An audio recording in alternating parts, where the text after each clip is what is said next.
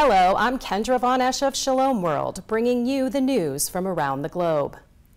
Pope Francis offered prayers and condolences Monday for the victims of the monsoon flooding in southern India. The Vatican Secretary of State Cardinal Pietro Parolin said Pope Francis is praying for the relief efforts underway, and he is mindful of all those who have lost their homes and livelihood. According to local government reports, 152 people are confirmed dead. Another 17 are missing, and more than 400,000 people were evacuated by the floods and have taken refuge in relief camps. The situation in Kerala is the worst, where the death toll has risen to 76 and about 288,000 have been affected. Myanmar, Pakistan, Nepal, and Bangladesh also experienced heavy rainfall in recent weeks. Archbishop Anthony Fisher of Sydney and other Australian bishops expressed their disappointment at the passage of a bill to legalize abortion by the lower house of the New South Wales Parliament. The Reproductive Health Care Reform Bill was passed in the Legislative Assembly by a vote of 59 to 31. The bill allows abortion for any reason up to 22 weeks of pregnancy, and after that time if two doctors believe an abortion should be performed.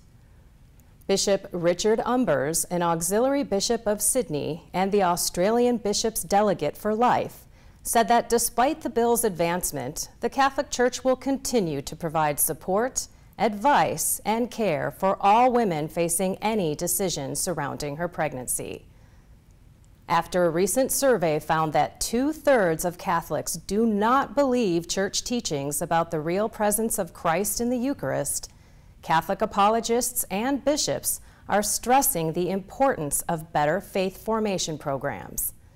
Pew Research study found that 31% of U.S. Catholics they surveyed believe that the bread and wine used in the Eucharist become the body and blood of Jesus through a process called transubstantiation. Los Angeles Auxiliary Bishop Robert Barron said the study made him angry because it showed poor formation for generations in the church.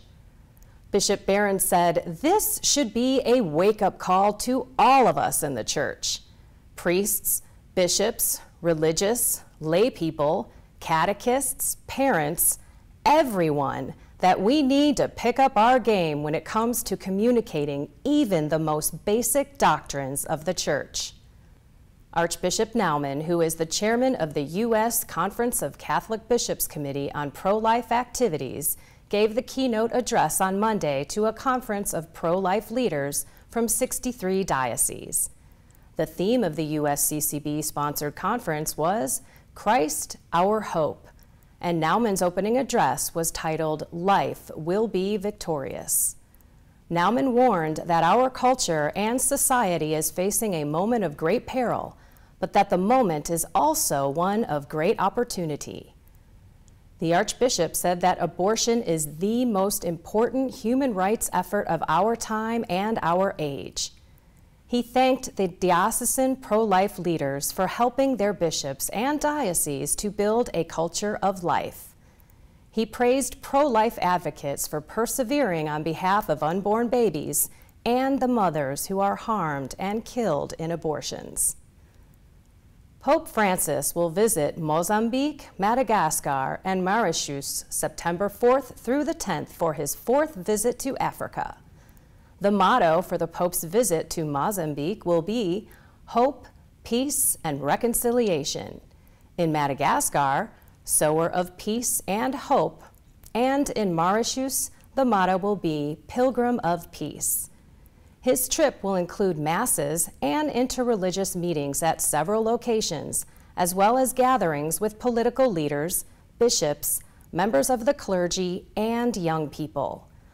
All three countries have a strong Christian presence, as well as a combination of indigenous beliefs.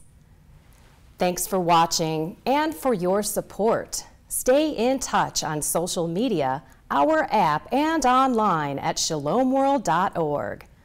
May you walk in the light of the Lord, and may peace be with you always.